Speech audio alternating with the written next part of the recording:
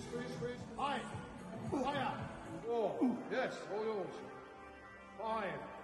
Right guys, calves, seated calf raise. So what happens here is our knees are bent. So this is working a separate part of the calf muscle to what a straight legged one, so donkey calf, standing calf raise. This is working the soleus, which sits underneath the gastrocnemius. The only real way to train that is to do a seated calf raise. I'm going to bring Ashley in now. So to use this particular machine, she's going to put the balls of her feet, so her toes, onto the pad, and we're going to lift this up. This is a hammer strength version of the seated calf raise. One you're using in your gym might be slightly different, but we need to make sure that we get a full range of motion on this. We need to not cheat. So what she's going to do is she's going to push her heels right up to the sky, and once she does that, I'm going to take the safety bar away.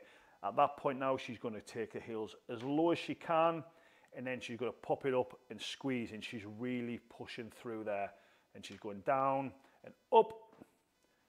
Keep going, give me 5 of these. Range of motion is really important with calf muscles. Don't do no half reps, don't bounce it. Take a full stretch up as far as you can, and then let it go down and hold that stretch as well. Give us 4 more. Give me 3 more.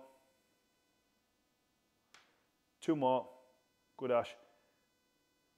And give me another 2, but as we're going down, we're breathing in, and as we're going up, we're breathing that air out. Give me 1 more. And at this point then, what you do is you take it right to the sky and bring that safety bar back on. At that, take your knees out and step away from the machine.